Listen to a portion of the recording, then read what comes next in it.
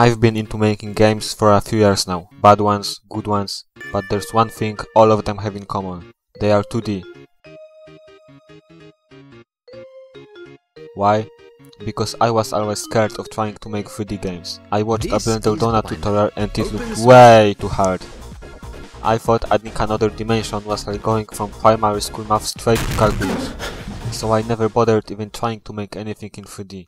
Until now. Can I really call myself a developer if I can't create some simple triangles on my screen?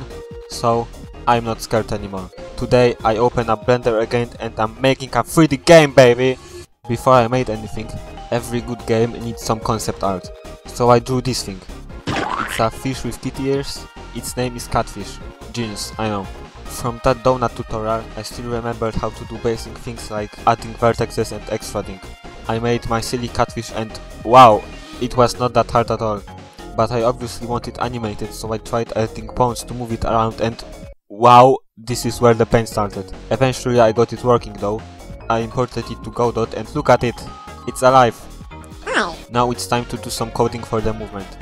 I don't really like doing this, but I had to ask ChatGPT for help because I have absolutely no idea how rotating things in 3D works. But after all that pain and making a simple animation system, I got the movement working. This is called an animation tree and it allows me to seamlessly fade between animations. And with that, the player is complete.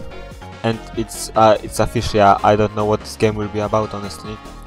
Then I drew the catfish a simple texture and I love this little cute creature. Meow, meow. Sadly, it has no habitat to live in, so I gotta make it a map. While modeling the fish, I was using the edit mode, which gave me precise control over each vertex in the model. But for the map, I started sculpting, which is less precise, but much better for creating terrain or big models like this. After coloring it in, I added some water, which I used a free shader for, and it's looking pretty good. I know it's nothing, but considering there are only like 3 things on the screen, the atmosphere is quite cool, I think. Then, to make it not so empty, I created this other fish and made it spawn and swim randomly. And after creating these tall plant thingies, we have our first area ready.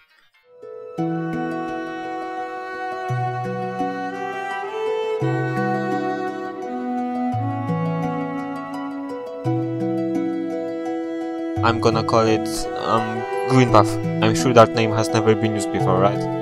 For the next week or so, nothing interesting was happening as I was just adding more fish and decorations to the map. If you know anything about Blender, you're probably thinking, wow, this guy sucks at Blender. And I agree, I'm probably doing everything in the worst way possible. And that's fine. After all, it's my first time doing it. Whenever I have a problem, I prefer to try and figure it out myself rather than search up a tutorial. Sure, I will look for help when I get really stuck, but that's because the point is to never stop having fun with it, right? I'm just saying, when you're trying out something new, whether it's making games, drawing, or even talking in a YouTube video, it's okay if you make mistakes. What you're creating is yours. Of course it will have your mistakes and imperfections in it. That's exactly what makes it yours.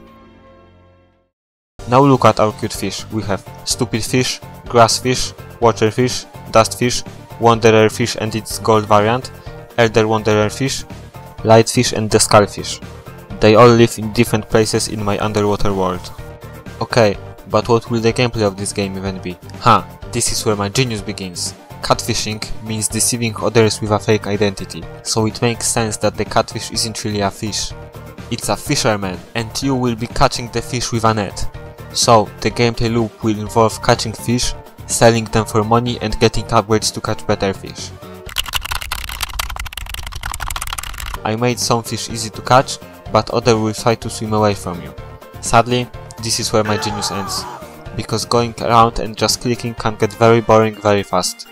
So I'm thinking about adding a minigame whenever you're about to catch a fish, like a captcha pops up or something, I don't know.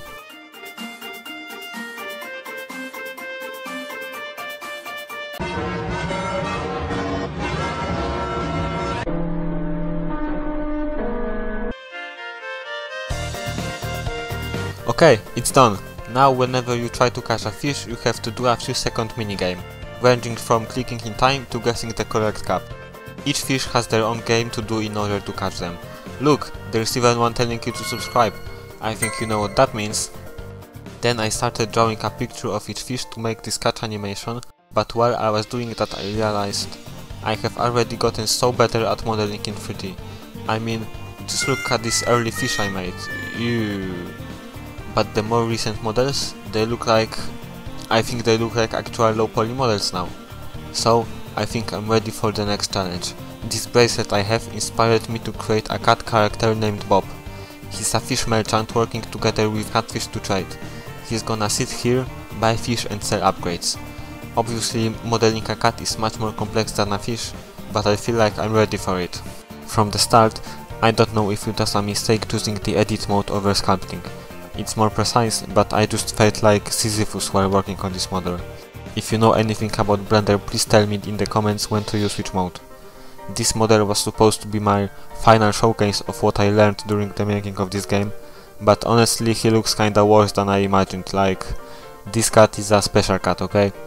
He looks a bit weird, but at the same time this might be the most perfect creature I have ever seen. Now it's just time to create his shop and upgrades. Coding UI is kinda boring stuff, so I'll skip over it quickly.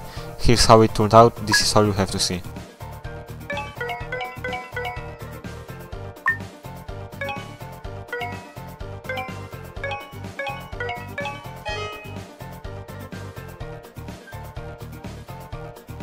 Next, I added a background so the sky doesn't look so empty, and by that I mean just some squares for mountains and trees. Honestly, square is my favorite shape. Comment your favorite shape down below or something, I just need comments, okay? Then I added some simple settings like shadows and sound effects, a quick tutorial, and most importantly, some dialogue for Bob. These are all 2D things, so I won't really talk about them in detail. I would love to add more things to this game, but honestly I'm a little tired of making it. I actually have a second cat bracelet, so it would be perfect for another character. Let's just say, if this video does good, I'll add more things, so make sure to subscribe and like. Meow. By the way, this game is downloadable in the description if you want, but remember that it wasn't really playtested, so it might be not fun? God, I hope not. Okay, final verdict. Did I enjoy making my first 3D game? Yeah, I enjoyed it a lot actually. Making the models and 3D environments is a ton of fun. And it's not as hard as I expected at all. Sometimes I felt like it's actually easier than 2D games, since in 3D a lot of the beauty comes more naturally, if that makes sense. Will I decide to make more 3D games in the future? Maybe, probably. Make sure to follow along if you wanna see. This was Krayas, thanks for watching.